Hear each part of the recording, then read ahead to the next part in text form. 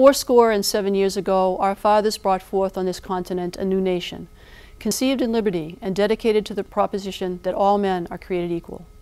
Now we are engaged in a great civil war, testing whether that nation, or any nation so conceived and so dedicated, can long endure. We are met on a great battlefield of that war.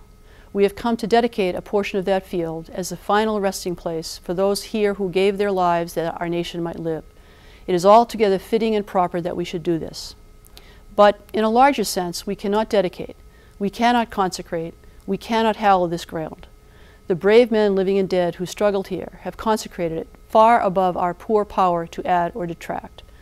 The world will little note nor long remember what we say here, but it can never forget what they did here.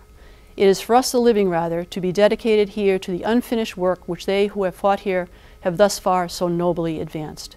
It is rather for us to be here dedicated to the great task remaining before us, that from these honored dead we take increased devotion to the cause for which they gave the last full measure of devotion, that we here highly resolve that these dead shall not have died in vain, that this nation, under God, shall have a new birth of freedom, and that government of the people, by the people, and for the people, shall not perish from the earth.